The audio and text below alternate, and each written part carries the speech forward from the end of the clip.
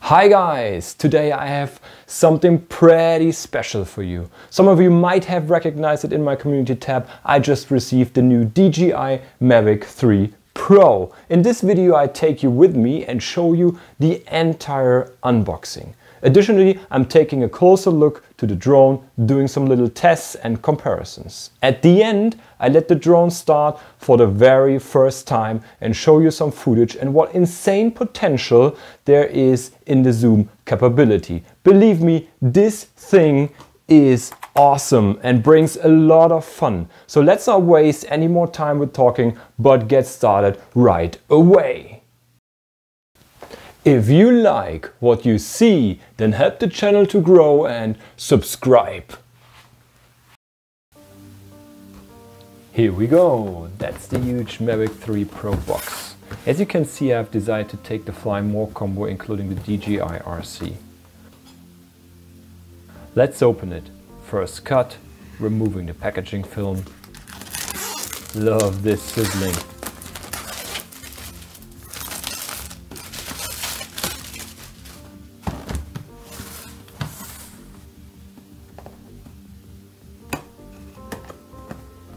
Another cut, and surprise, surprise, we have a bag and a little box inside.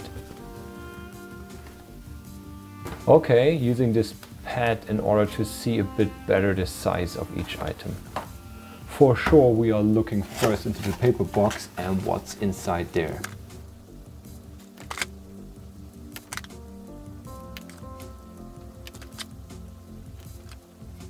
Seems to be a lot of power cables for all imaginable sockets. Let me take this heavy one next. Okay, what's that big buddy? Ah, that's the power adapter to connect the charging hub. Another cable I missed before.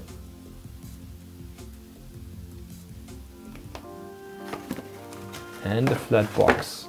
Okay, cannot imagine what this might be. Feels worthy. Gonna open it. Ah, that is the box of the ND filters. They look pretty amazing. Look how the light is reflecting. Okay, which one do we have here? That's the ND8. Here's the ND16, ND32, and last but not least ND64. A bit bad to read upside down. Close it again. Pretty nice case. Okay, grabbing the gray shoulder bag, which should be a bit more interesting. Quality is pretty good. It's not leather, but polyester. The upper side is rough and the lower side plain. The back closure is magnetic. Now it's getting exciting. Gonna open it. A few things inside. First package looks like props. Yes, I was right, a lot of props.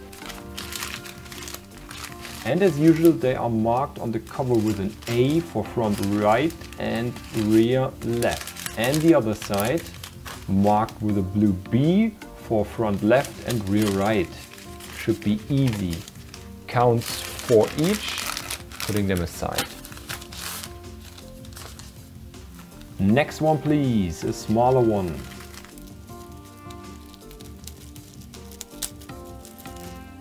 Two USB-C to USB-C cords to connect the RC and I guess the charging hub to the power adapter. And a pretty small one, including the two spare sticks for the RC. Okay, nice.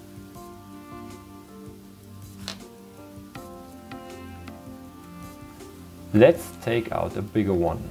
Feels like a paper box that have a lot of weight.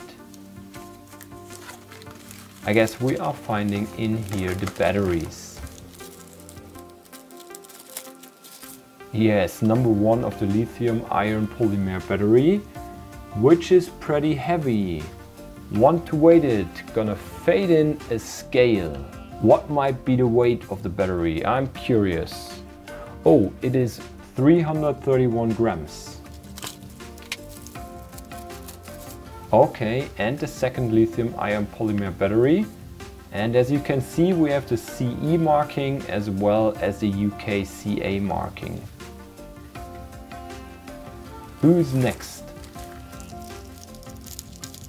The 100 watt battery charging hub with 3 slots. It will have the same function as all the hubs before and will recharge the batteries one by one.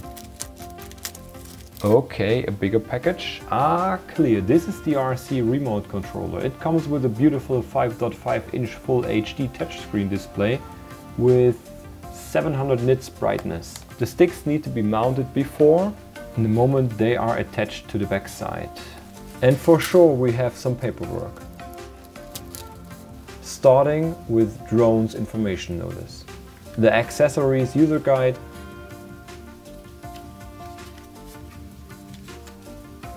the safety guidelines, the quick start guide, and the Japan flight safety rules. Now let's come to the main component, the UAV itself, the Mavic 3 Pro. Here it is seen from the side and covered with a camera protection, and from the bottom. Again from the side where Mavic 3 Pro is written. The color is dark gray, I would say. Let's remove the cam protection in order to get a clear view how it really looks like. It's just an easy click to be loosened on the back side and then you can take off the cover. Here we go. There is the beautiful triple camera front with a really big gimbal. Look at this amazing beast with a 4.3 CMOS Hasselblad Cam, a 70mm Telecam and a 166mm Telecam. Okay, shall we unfold it? Well, stupid question. The unfolding system is the same as usual, but differs from the easy unfolding of the Mini 3 models. You first have to unfold the front arms and then the rear arms. Anyway, it is pretty easy. There is a foam left that keeps the gimbal in position while transporting, so gonna remove it. Big bad cam front, looking insane. Let's look for the sensors, beginning on the bottom.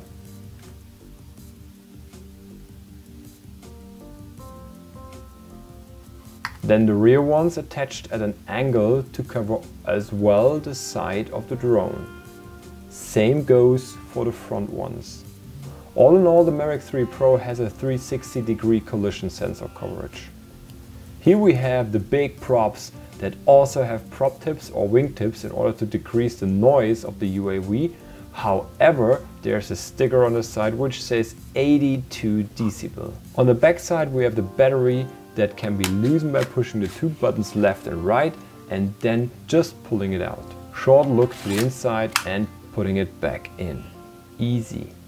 And then we have the small lid on the back side, which is a bit fiddly, but behind we have a USB-C socket for recharging and the micro SD slot. I recommend to use an Extreme card in order to have the right read and write speed for 4K 60 frame footage. Good so far, that's it from the unboxing. Now I'm pretty curious about the weight of the drone, so let's take again the scale. First I just put on the DJI Mavic 3 Pro without any battery. Okay, the scale shows 607 grams. According to the results from before, the battery had 331 grams. Added up when inserting the battery, we should have 938 grams. And here we have the reason why the DJI Mavic 3 Pro is classified as C2 instead of C1, meaning in certain countries you should have an extra license to fly that drone. A pity, but it is what it is.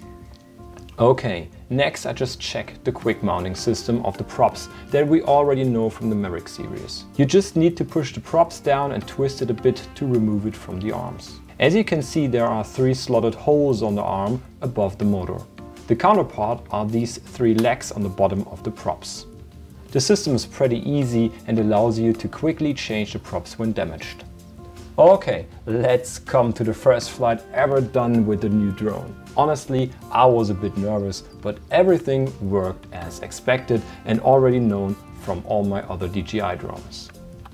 Starting the motors and throttle up to launch. The day I was testing was a beautiful day without any winds. As you can see, the drone is hovering perfectly right in front of me. And you might have recognized it, but compared to Mini 3, the Mavic 3 Pro is pretty loud and noisy. Just saying, 82 decibel. And here comes the first footage without any color grading or brightness settings. See that tower over there? It is about 1.2 kilometers away from the drone, which is 0.75 miles. Let's see how close we can get it without moving the UAV. The cuts in the scene arise when the drone is switching to the next camera. At least there are two, when switching to the 70mm and when switching to the 166mm. The later zoom levels are just digital up to a zoom level of 28 times. Even that the image is a bit blurry at the end, it's amazing how close I can get to the tower. Next flight position is above a beautiful Rapeseed field, and luckily a high-speed train was moving in the background, so I tried to catch it a bit with the zoom. Let's see how well that works.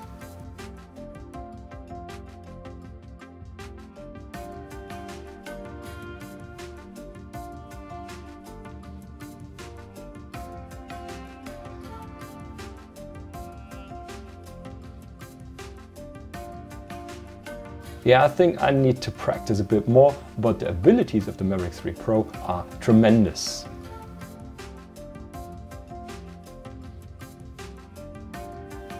Okay, and last but not least, some flight footage.